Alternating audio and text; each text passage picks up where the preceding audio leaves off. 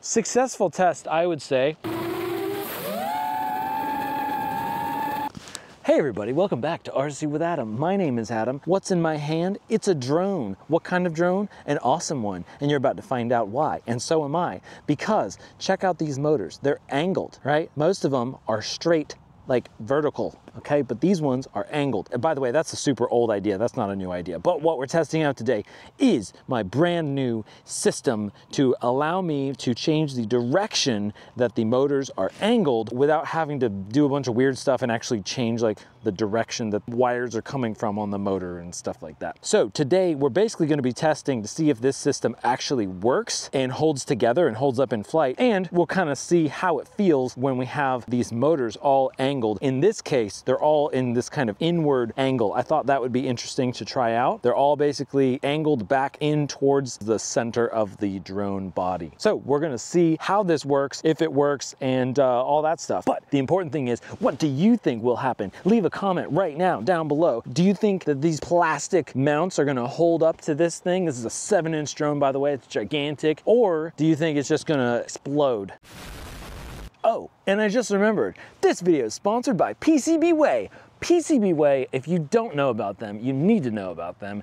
They make PCBs, obviously, which are printed circuit boards, but they also offer rapid prototyping services, which are how I had these pieces made for me. These are 3D printed. This top piece is clear and it's super cool, and it's 3D printed using resin, UTR 8100.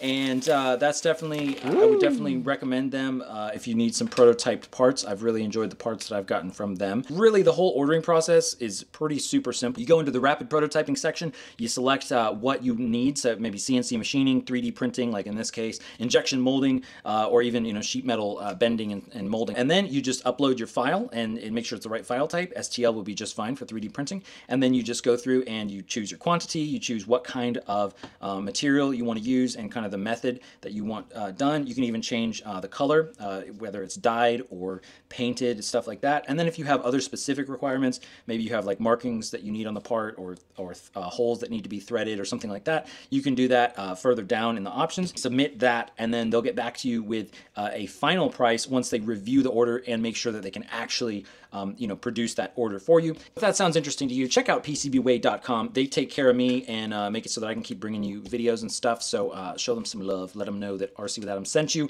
Link in the description down below.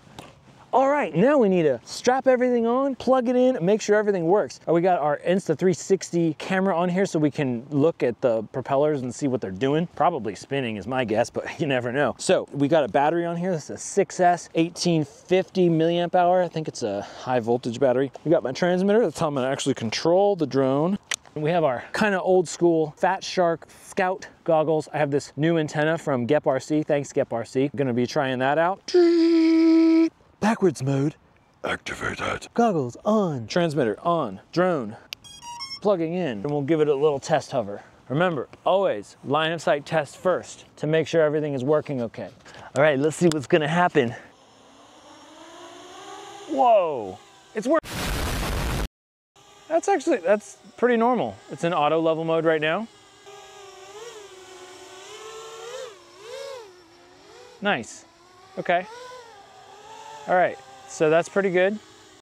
And here we are the next day. We're doing a little model rocket launch, so I thought I'd chase the rocket. You can see we blast off here pretty nicely. Not quite fast enough to catch the rocket. And I kind of lost it. It's a little hard to see that little thing. But take note, on the top left, we have the FPV feed. That's what I actually see through the little camera there. And then the big screen here, we've got the 360 camera. As you can see, it's spinning around. So right here, I'm just kind of doing some tests kind of to get a feel for it and also kind of see what the amp draw is. That number on the OSD screen, on the small screen, that number right there with the little A after the numbers, that's the amp draw, or at least approximately the amp draw. And so you can see when I'm just kind of hovering or at not quite idle, but when I'm hovering or at cruising, it's right around 4 amps. At idle, it's right around 2 amps ish. And so right now I'm just kind of testing it out how it feels. Right here, I'm going to test the prop wash. And the prop wash is basically the disturbed air from the drone that it creates, as it blasts the air through the propellers.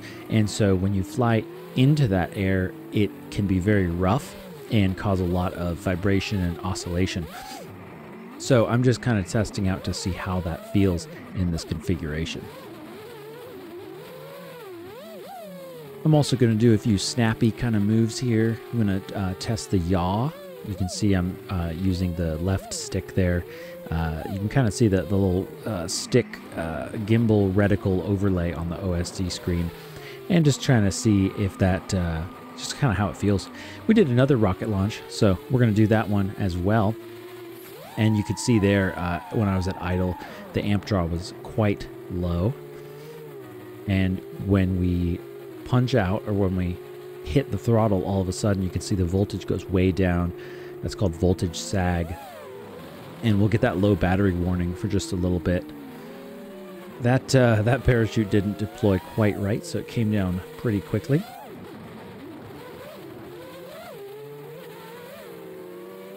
And at this point, we're going to do just some more freestyle stuff. I'm going to keep the OSD screen in the top left there, just so we can kind of have a look at it for the reference. Maybe we can read those numbers. Hopefully they're not too small.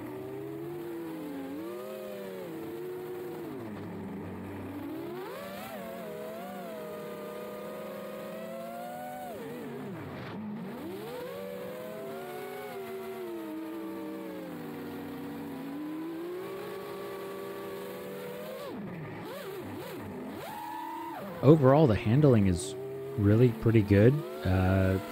You probably wouldn't know that the motors are at that angle. They're all tilted inward about 15 degrees. It certainly does not have the nicest tune, or is not the nicest flying quad, but it's pretty good. Pretty good. I felt like it was pretty responsive.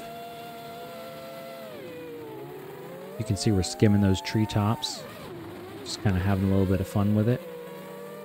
I think that antenna that I'm using from GEP-RC, that double antenna on my goggles there, I think it's working pretty well. It's getting pretty good reception most of the time, except for when I dipped behind some heavy trees. Yeah, that was a good flight. Let's take a look and make sure everything's still intact. And just for reference, there's the ending numbers. Well, there you have it, folks. It absolutely will rip. These mounts are still solid. Uh-oh, wait, where did that screw go? Don't even worry about it, but we did lose a screw. We absolutely did lose one. So you want to make sure after you fly and you get some, vibration going on, you want to make sure and check on those screws and make sure they're tight and everything. But we didn't lose any motors. It absolutely works. And this configuration right here, with it being all the motors tilted inward, it's a little bit wonky, but it still absolutely flies and it still rips around pretty good. More testing is needed, and will be coming to you in video format in the future, so we can kind of get a better idea of, I don't know, if this is worthwhile or not, or something. And also, you test it out. If you are testing this out, let me know. Leave a comment down below. Well, that was fun. We'll be back with some more of these fun projects like this and kind of testing out some just wonky things, because that's always fun to do. So be safe out there. Go fly something, go build something, go 3D print something, and I will see you again very soon.